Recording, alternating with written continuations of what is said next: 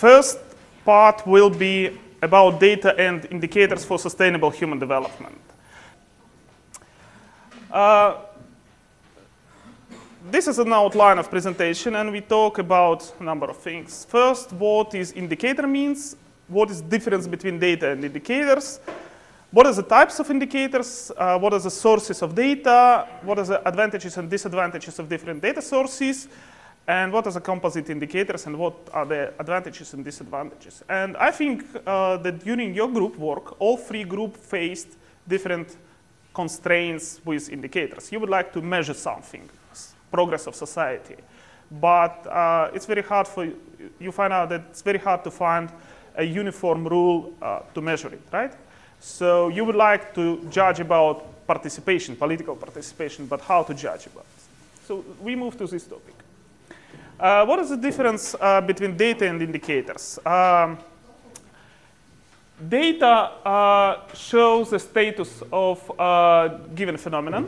This is one figure, and example of this figure could be a number of sick people, a number of unemployed, number of people who live without sanitation, and so on and so forth. This figure shows you the status, but don't tell you the story. 5,000 sick of influenza, is it a lot or few? And here we move to indicator. Indicator, that's instrument which shows status and tendency, and typically this is comparison of two things. So if we talk about data about number of deaths, indicator will be mortality. What is the proportion of your population died? If we talk about unemployed people, indicator will be unemployment rate. What proportion of your labor force have no job? Okay. If we talk about income earned by person, we could talk about indicator of increase or decrease of this income, or share of income used for food stuff. This is thing which I think well known for many of you. This is indicators-based monitoring chain, right? Who don't know it? Everybody know it? Okay, then I pass it quite quickly. We have 4 types of indicators: input, output, outcome, and impact. And for each type of indicator, we could, for each type of thing, we could have an indicator. And farther we go this chain, the harder we could measure things, and the harder we could influence things. We have virtually full control on inputs, and we have a lot of other factors which affect impact. However, we are interested in measuring all of these stages, right? And one of the problems we will have in HDI is a mixture of input and output outcome things, right? Because in HDI, you have life expectancy, which is outcome, and you have enrollment rate, which is input, and you have literacy rate, which is outcome. So it's kind of mixture. I think we had an interesting discussion during online module, and it was a tricky question in multiple choice test about qualitative and quantitative indicators. What kind of indicators you should use? The right answer is that you should use both indicators. And actually, there are 2 big debates, 2 big concerns when you come to indicators. One is, do you like to use quantitative or qualitative indicators? The answer is you should use both, because what we could measure, this is quantitative indicators, they are not always telling the story, and they are based on a number of different assumptions, theories, and so on and so forth. So if we look on unemployment rate, right, which is figure we could relatively easy measure, it's based on an assumption that people who are doing subsistence agriculture, they are not employed, they are kind of out of labor force. They are not calculated in labor force, if I'm not mistaken. So, and if you have huge population, you could have very low unemployment rate, but these people sitting in inactive population, right? On the other hand, qualitative things which tell you the story, they are very hard to measure. typically. You would like to tell about political participation and how you measure it.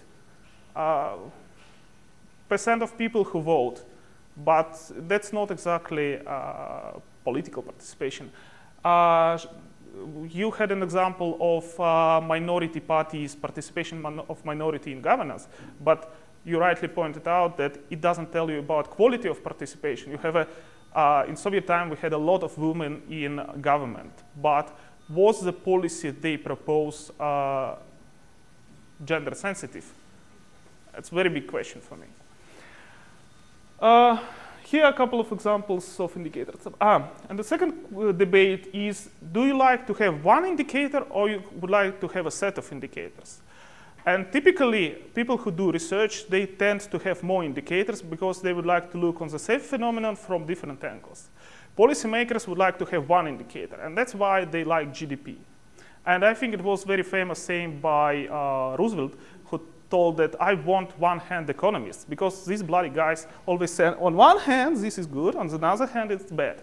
I want one-hand economist. So this second debate, if you would like to have one indicator of many indicators. When you would like to get data, and on the basis of this data, you would like to calculate indicators, you start facing what is the question, what is the source of data? Where from you get these figures? And typically you have 4 sources of data. One source is administrative or routine data. You have certain systems, social protection system, birth registration system, death registration system, and other systems which generate a lot of data. Second is census data. At a certain moment of time, you would like to record everything you have in your country or territory. That could be people, cattle, houses, or something else. Next is survey data.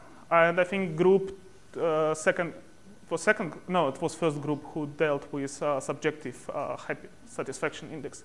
You propose that sort of things to survey, to come and survey a small group of people, and on the basis of this, do conclusion about society. And fourth source is surveillance data when you monitor a certain group of population for a long time. Each of these sources have strengths and limitations, and we will discuss it now. Administrative data. They're generated as a byproduct of certain events or processes. When person comes to unemployment labor force office, he or she registered in database, and somewhere automatically you get data about number of people applied for unemployment benefit, number of people who are registered unemployed, and so on and so forth. When person get pension, he or she automatically registered in database, and you could look what is the average value of pension and so on and so forth.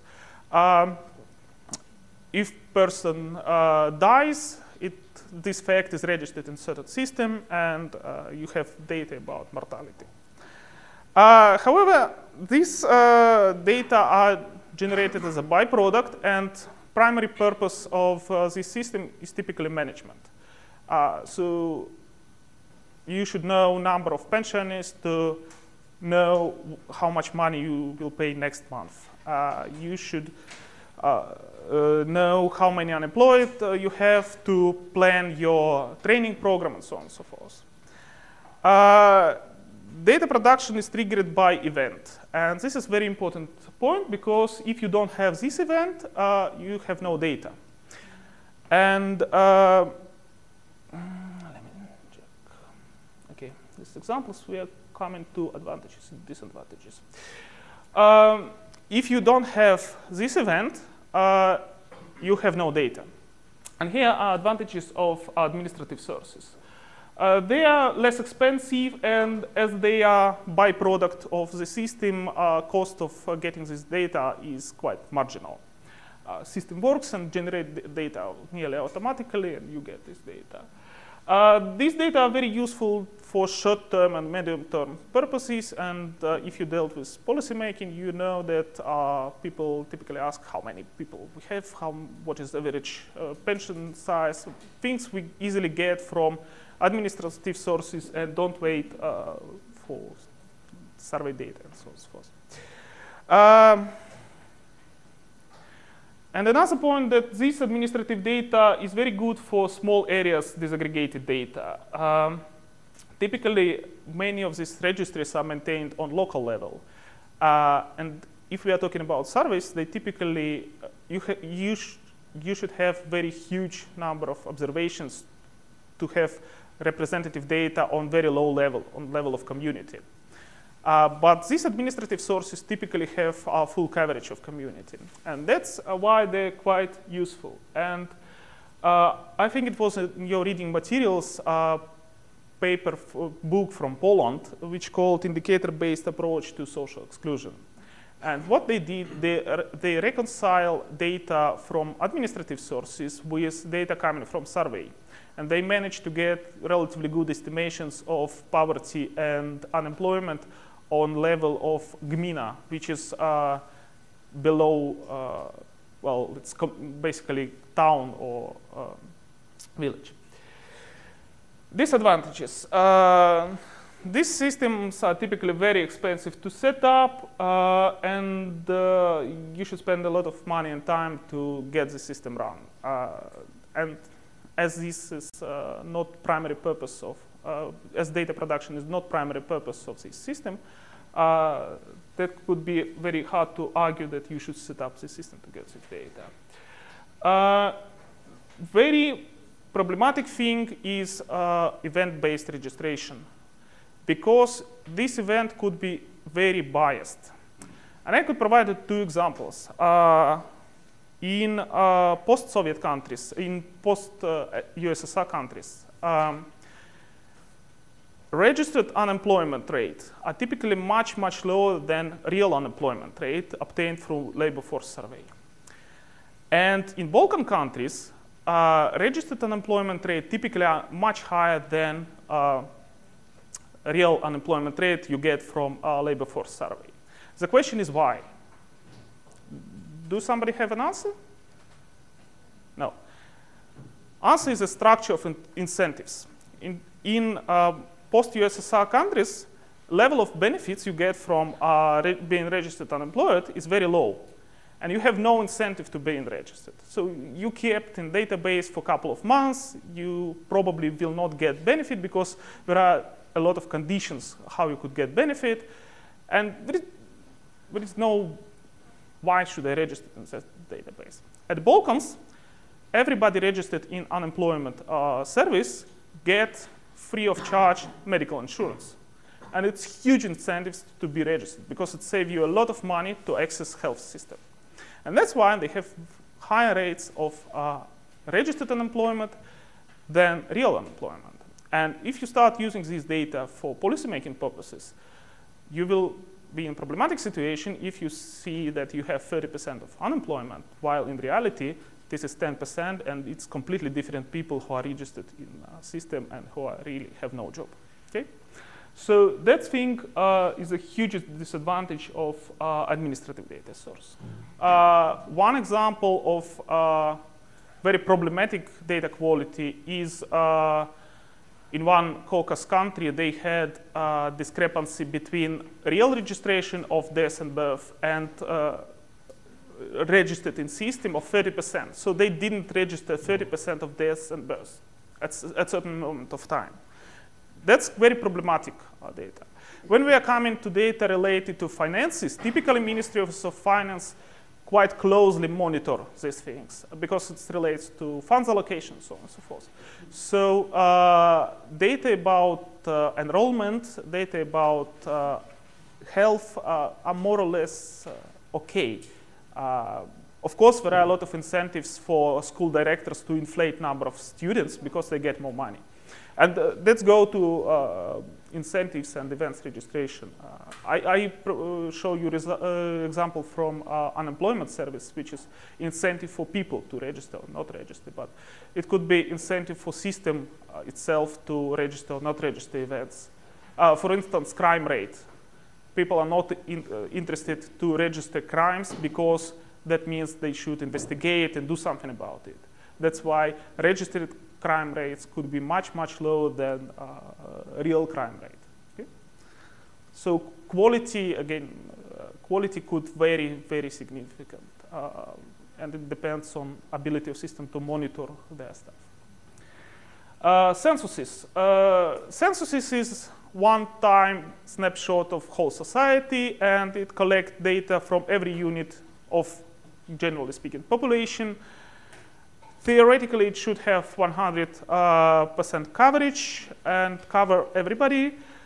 It's very expensive because you should come to all units, and it's very time-consuming, not only in terms of data collection, but in terms of data processing. Because you get a lot of data which you should process somehow. Population census, typically it comes to everybody member of population, collect basic data.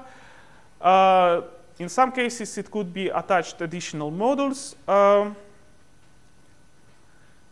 And normally, it's 1 in 10 years. And censuses are typically very important to get this data because between censuses, different estimations are based on census years. For instance, number of population between censuses is based on census data plus adjustment for mortality, for births, and certain adjustment for migration, but it's based on census. And if you have huge unobserved changes in population between censuses, you could get very, very biased estimates. Census data provide data on all levels of society, so you could get on very small areas, you could get census data on very small areas. They are very good to do certain small area estimates and things like that. That's I told you. There is huge, as I told, there is huge lag between data collected and published. Typically, data on population census are published during 2 years after census itself. And typically, statistical office publish first certain part of figures, and then they go with more detailed figures. Yes, and also there are 2 disadvantages here. One, it's in some cases it could not cover special group of population. For instance, nomadic groups and homeless people. Who have no, because when census occurs, people should go to certain addresses where people live. And if you have no address, how could I reach you? Second, as censuses are implemented by national, in most cases, implemented by national state offices, which are government controlled, you could see very huge intentions to bias certain figures. So not in all cases you could trust sensitive figures. One example is Bosnia and Herzegovina, who did no census for many, many years, simply because they're afraid to get real picture of proportion of population who are Bosniaks, who are Serbs, and so on and so forth, because it could have very significant political implications. Next, I saw data on Moldovan population census data about ethnicity. And I cannot say they are forged, but they are very, very close to statement of political parties who claim that we don't have Romanians in country. It's only 2% of people who identify themselves as Romanians, and the rest are Moldovans. And we got the same figures from the census. And for me, it's very suspicious. Okay. Establishment census, you could make a roster of not only people, but different things like hospitals, businesses, production cooperatives, and so on and so forth. That's very useful if you would like to create a framework for other surveys. And population census is also used as a sampling framework for further surveys. And here we come into sample survey data. Sample survey is based on idea that you could survey small part of your population, something like 1–2% of your population. But if you select these people correctly, you could make conclusions for the whole society. And typically, sample surveys are much more cheaper than census and provide relatively reliable data. There are two preconditions. First, you should do it properly. You should have good sample frame. And second, you should think about groups of population you would like to include. Sampling frame is first problem because in far too many cases you don't have addresses. For instance, when Moldova household budget survey was introduced, they based on electoral lists. And they find out huge discrepancies between information which is in list and real situation at this address. In 2006, they shifted on new sample, which is based on population census, and quality of data increased radically. Second, you should think where you collect data. You collect data in a limited number of points, but for huge number of people, or you collect data in many, many points, but fewer number of people. Typically, you should try to collect data in more points to avoid cluster effects. Because if you go, for instance, if I do survey on Vatsi Utsa about something, I get very, very specific group of population who is hanging around there. And if I go to Keleti train station, I will get completely another group of people. And if I survey only these two groups of people, I could come to very wrong conclusion who are living in Budapest. Okay? So you should try to avoid cluster effect and cover population more. About inclusion, as these samples are in most cases probability-based, there is a very few probability to include small groups like, and here we come to minorities.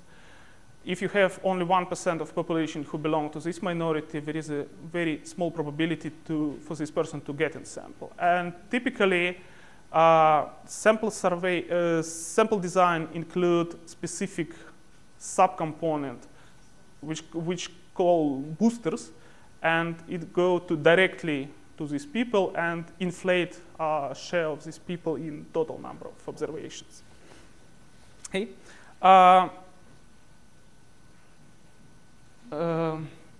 Advantages: low cost, collect wide range of information, relatively reliable. You should pay attention how you formulate questions because you could ask the same thing in a very different way and you could get very different answers. Also, design of survey in terms of interviewers is very important. I think yesterday I provided you example of women interviewers going to Albanian families simply because of cultural reasons they cannot speak with men. But this is very true for other specific groups, for instance, Roma, who in survey of Roma in Moldova, we used Roma interviewers in Roma communities because it is more trust to Roma. And it provides you with quite quick data, so you could get data from survey quite quickly. It's not 2 years like in census. It depends on size of survey. It could be from 1 month to 3 month delay. Here we have some examples of household surveys, which is multi-indicator cluster survey, demographic and health survey, living standard measurement survey, household budget survey, household income and expenditure survey. They use different methodologies and different questionnaires for data collection and focus on different things. For instance, household income and expenditure survey, they focus more on getting reliable estimates of expenditures incomes. and don't take into account some other things. And it's very important when you work with survey data to see what was the primary idea of this survey and how they collect data. For instance, when we worked with Macedonia people-centered analysis, we find that estimations of incomes and expenditures of households were very, very, very problematic. But that was not the purpose of this survey. It was one simple question: in average, how much money you get during last month? Okay, 2,000, 3,000, maybe 5,000. But in the Department of Statistics in Macedonia, they run household budget survey, which provide with very, very reliable estimates of incomes and expenditures, because they're based on questionnaire, they're based on recall questionnaire for big expenditures, and so on and so forth. So you should keep in mind what was the design survey and how it was conducted when you look on data. Otherwise, you could come to very different conclusions.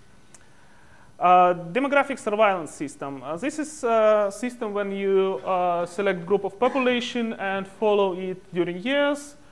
It has a very huge advantage that you supervise this group of population during. You cover whole this population and you get panel data. It's very expensive to maintain. So, this table compares data sources. We discussed about these data sources, about inclusion, coverage, bias. Okay, so you will have these slides in your presentations. So in future you could look, but you see that all these sources have its own advantages and disadvantages, and there is no best source of data. For each situation, you have best source of data which you could use in this particular case. But you should also look on other data sources and see what you could get from there. What we could do if data is not there? So we simply don't have a registry of political participation. We simply don't have poverty data because nobody can run survey in this country and get reliable income estimates. When you have no data, you could use proxy data. Proxy is something indirectly measuring thing we would like to know about. Yeah? So if we would like to know what is the poverty level in our country, but we don't have incomes and expenditures, we could look on other things. For instance, do we have a lot of markets where people sell second-hand goods? Do we have a lot of applications to local offices for one-time benefit and so on and so forth? These proxy indicators are very hard to compare between countries, and they are very highly linked with your contexts. They are very highly linked with situation in your country and cultural and economic and social things. So it's not easy to translate one proxy indicator from one country to another, and it's very hard to compare them.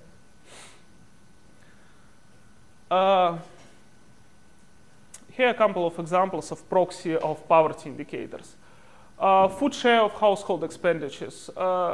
Sometimes you have very hard time to negotiate about poverty line. Some academics could say, no, we should base our poverty line on subsistence minimum methodology. Some others say, no, it should be another approach, so on and so forth. But you could judge about food share in household expenditures because higher the share of food consumption, lower incomes. Level of outstanding payments per household. So do you have debts for your apartment? If you have debts for your apartment, that's an indicator of a problem. Eligibility of bank loans. Do we have a lot of rejections for bank loans in this community or no? Usage of dental services, because this is not a primary health thing. you could wait. Of course, most of you could say, by the way, this is wrong thing. This is not completely how we measure poverty. And that's very right, because this is proxy. And you should use this proxy very carefully, because it has a lot of much more assumptions in it than simply poverty measure. Okay? But they're useful if you would like to get more or less comprehensive picture of your community, of your country. That was quantitative proxies, but you could also use qualitative proxies, and I think it's very closely related with your happiness subjective approach. Can you afford to buy meat or fish twice a week? Do you have 2 pairs of shoes? So on and so forth. Can you afford vacancy outside of town if you wish? Okay. One very important thing is metadata. Because when we start looking at data, as we passed all this presentation, first question you could answer, how the hell did you get this data? Where is it coming from? Is it administrative data source or survey? How you define poverty line? Because I could compare poverty line of something like 17–20% in Bulgaria, I think, and 50% in Tajikistan. But what is this poverty line? And when I start looking on data, I find out that Bulgaria uses relative poverty line, which fluctuates in around 20%, but it's, in most cases it cannot be very high. But Tajikistan could use unmet basic needs or $1 per day, and it's absolute poverty. It's different things.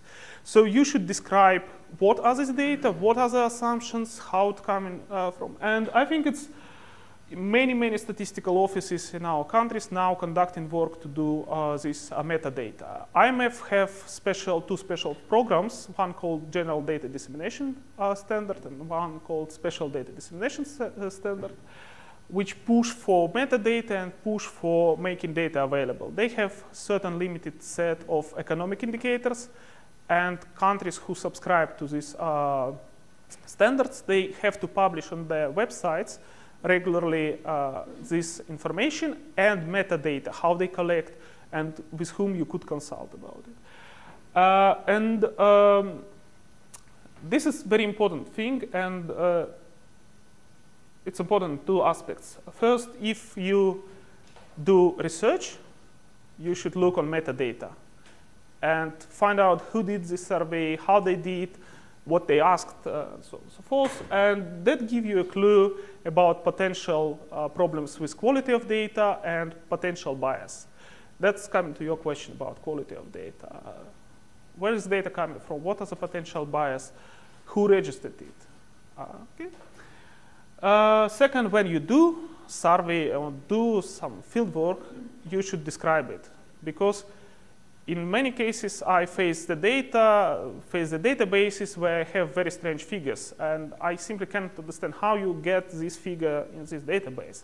And when I start looking how they do it, I find out that they based on very wrong assumptions, very wrong questionnaires, and so on and so forth. But if you simply pull this figure out of blue and put in your research, it will be a problem. Here we come into use and abuse of indicators. One could be wrong indicator. And I remember one wonderful story from one country where president found out that during 5 years of his term, poverty did not increase, but he made a promise to decrease poverty. And he forbidden to publish absolute poverty data and ordered to start publishing relative poverty data. And overnight, he get decrease of poverty from 50% to 20%. That's a very good indicator of wrong, very good example of wrong indicator, because you're looking on wrong thing. But that could be another, that's very kind of extreme example of politically motivated use of wrong indicators. But that could be other unintentional use of wrong indicators. For instance, if you analyze employment in your country, you could base on different things. And one source which is typically available in our countries is number of employed. But this is a legacy of Soviet statistical system, and it's typically coming from a survey of enterprises who have 20 or more employees. And if you have significant restructuring of your economy with a lot of small and medium enterprises up to 10 people appearing, you have a lot of people who are out of this survey system. And you could have a wrong conclusion that your labor force is declining, but it's not declining, it's shifting to other form of employment. So you should think what is indicator. Next could be wrong interpretation.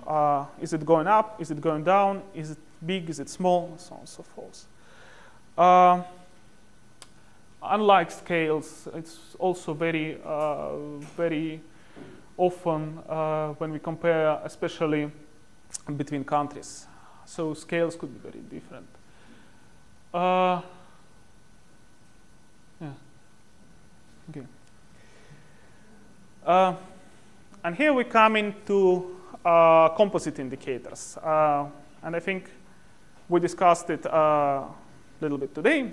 What are the composite indicators? First of all, composite indicators is a kind of attempt to satisfy this policymaker with one-hand economist and compress a lot of information in one figure. So it aggregates information from different areas. And very often these data are incomparable directly. For instance, when you push together life expectancy and literacy in Human Development Index, it's very hard to argue that it's comparable things and you could put them together. But it could work because it aggregates huge amount of information in one figure. Next is index in absolute values. When you calculate Human Development Index, you don't use absolute values, you rescale them. Yeah? So Human Development Index is on scale from 0 to 1, right? And its components, life expectancy index, education index, and GDP index, they also on scale from 0 to 1. And when you have absolute value of life expectancy, you simply rescale it on scale, right? Is it clear? Or no? No. Okay. But you have, in design of composite indexes, you have an issues of choice. You should choose some approaches. One is how you aggregate individual components. So in this case, in case of group 2, you had 4 components. How you aggregate them? What are the components? How you aggregate them?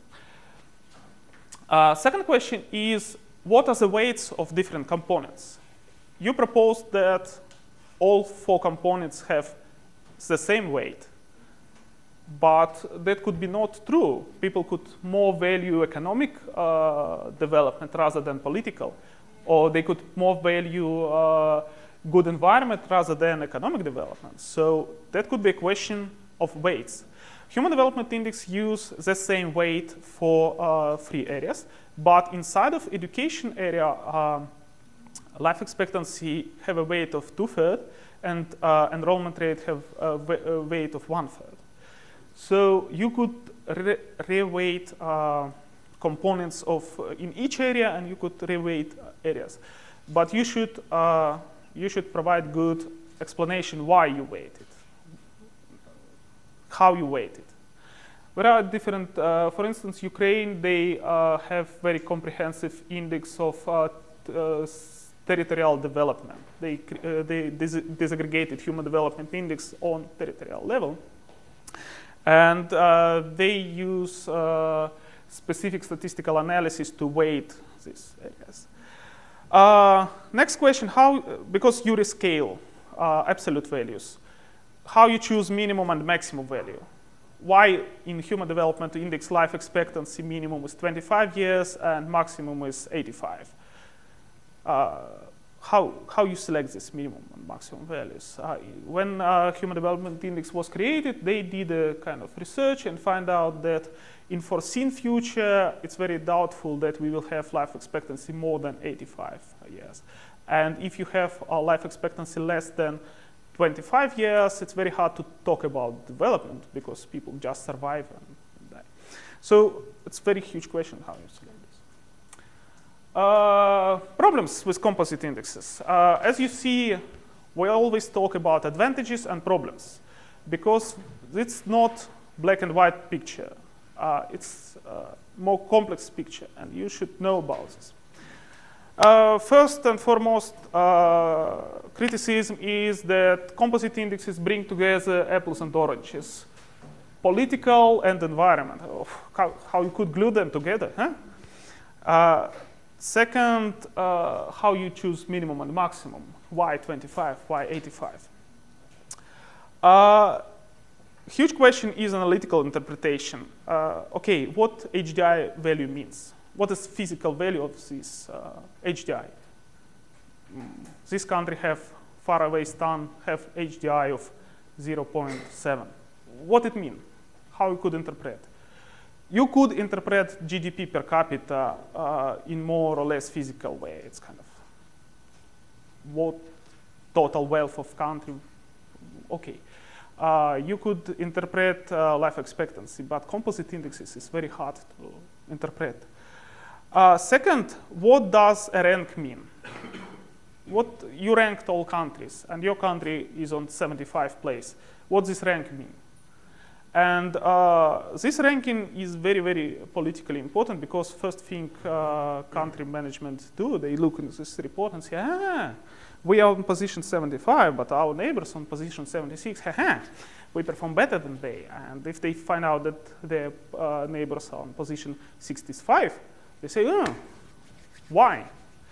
So this question about ranking and especially changes in ranking is very important because you could change rank of your country without change of value. If your neighbors outperform you, you're going down. And if they fail, you go up. So what does this rank mean? This creates ambiguity for policymaker. One very important ambiguity in policymaking that HDI don't penalize for imbalanced development. So you could have education index of 0.5, life expectancy index of 0.4, and GDP index of 1. You could be very rich but uneducated and unhealthy country. And you have very good value of HDI. For me, it's very interesting. I continue to favor composite indices, but I agree that we have to do quantitative and qualitative data, but how can we do that? So I would like to think more about it because it's really important. Let's say what we were thinking there, corruption, we want to add that dimension. So we were thinking maybe we should put number of political officials or something brought to court. But then it doesn't mean that if we have more of them brought to court, maybe we have a better legislative system or court system. It means that we have higher corruption levels. So maybe we have to leverage that and have a corruption perception survey. And look at them together. But can we do it still in an index? I mean, how? Well, what is being done? Okay. Starting point should be the question why you do this composite indicator. Except this fancy exercise in CEU course, why you do this composite index? You would like to do it for cross-country comparison. You would like to do it for monitoring of things in your country.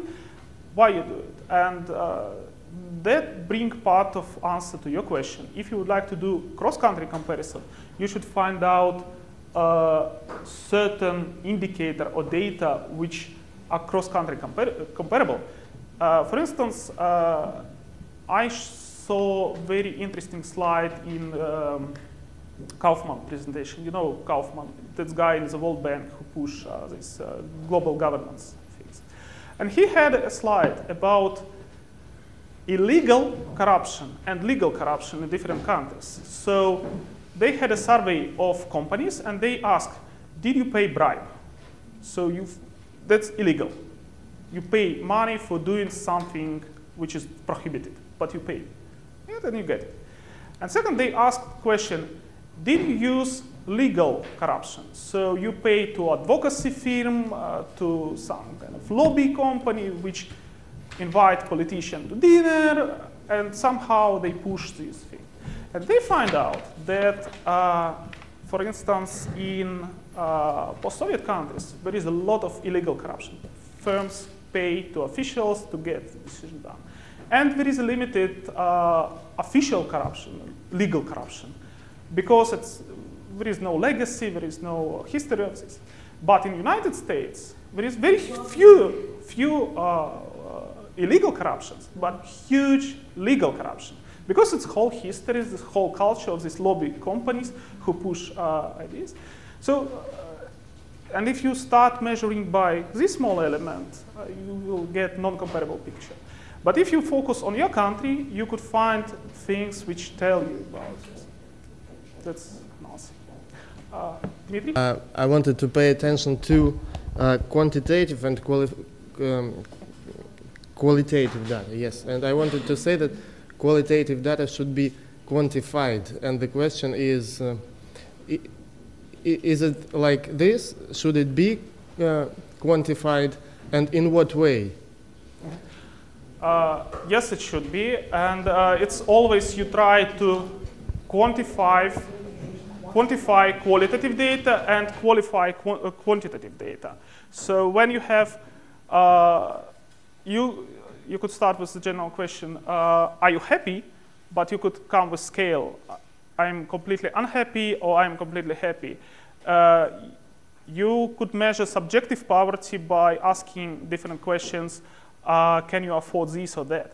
So yes, you should quantify qualitative data, but don't forget about qualifying quantitative data. You should give explanation. 50% poverty, is it a lot or it's small? And for this, you should have a kind of context indicators. In this sense, you could find interesting approach of European Commission, European Union in dealing with social inclusion indicators, because they have to compare all this bunch of very different countries of European Union and on very different aspects. And they come out with a number of indicators. One is mandatory indicators for all countries. Country report on the same indicators collected according to the same methodology. It's a kind of one yardstick. You could measure different countries and compare Hungary with Bulgaria, with Slovakia, and so on and so forth. Another is a set of indicators country developed for themselves. It's more for themselves.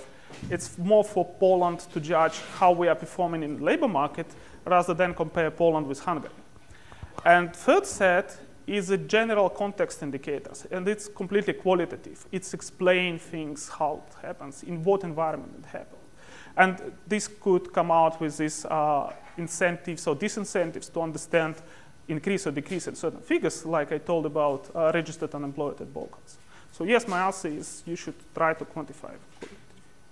If qualitative data should be quantified, then if, Mihail, you say yes, then I completely disagree with you, because Okay, why? Because that's not how you work with qualitative data. There are certain ways to deal with quantitative data. There are certain ways to deal with qualitative data. And the way you analyze qualitative data, and that's why you actually collect qualitative data and not quantitative data, is that you code and you look for patterns or themes within qualitative data. These are just two different approaches. So you can have and work with both quantitative and qualitative data in one project. But again, qualitative data are not for quantified purposes, so to say. And that's a very complicated question, and generally, you know, in graduate school, people take classes on quantitative data, like a semester long, and then take classes on qualitative data. And then, so it's kind of, I mean, you know, it'll take forever probably to respond. But again, I just totally disagree that qualitative data has to be quantified. And Mihail, you probably, because, you know, I know you are kind of in research methods as well, so I know maybe if you want to kind of comment. I am very happy with our group because we have a quite interesting mixture of people who have quite different backgrounds, and that's why they are coming with different ideas. And I think it's very good because we could look on the same problem from different angles. But coming to your question, wasn't it you who half an hour ago proposed to quantify subjective things? And I completely agree that approach to codify, no, one is approach to codify qualitative data and look on patterns. That's very valid approach, but in far too many cases, we would like to quantify qualitative data, and subjective things are exactly this. That's exactly what this issue of measuring corruption, it is not just corruption, there is a wide range of less tangible or more difficult to grasp issues. And I think it's important to how we go about this. So first step, we need to defragment the phenomenon. So talking about corruption is something very general. So we need to define the specific areas. What do we mean by corruption? What are its manifestations? It can be a bribe, it can be present, whatever, inviting somebody for a cruise with a yacht. So there's a number of things, and depending on the individual phenomenon, individual fragment of this, then we will be able much easier to adjust and to propose some kind of measurement and data source which is relevant to the phenomenon. Otherwise, it gets totally lost. Of course, the easiest way is to go and ask qualitative. Are you experiencing corruption, and quantify yes or no and to what extent? But I think it's very unreliable because unless we exactly define what do people mean by corruption, then we may have totally different views, and in fact we think that they are talking about the same thing, but maybe actually they are not. And also the cultural aspect is extremely important here, because in different cultural contexts, what some countries can perceive as corruption is simply perceived as a manifestation of kind of friendly attitude or respect or whatever. So I think it also can be weighted for this. The simple thing is, if we go, for example, for this facilitation of the process, oiling the cogwheels, simply measure the administrative procedure. Then you can have a proxy, which is, for example, time necessary to do this or that, and register this time very easily, just send students to register a company or send students to cross a border back and forth and measure the time and register the necessary steps and so on. And then you can follow this by year. Well, how does it change? Do the regulations which needs to be somehow passed or respected increase or decrease? Does the time decrease or increase? And then you have a quantitative measure of something which is rather qualitative aspect.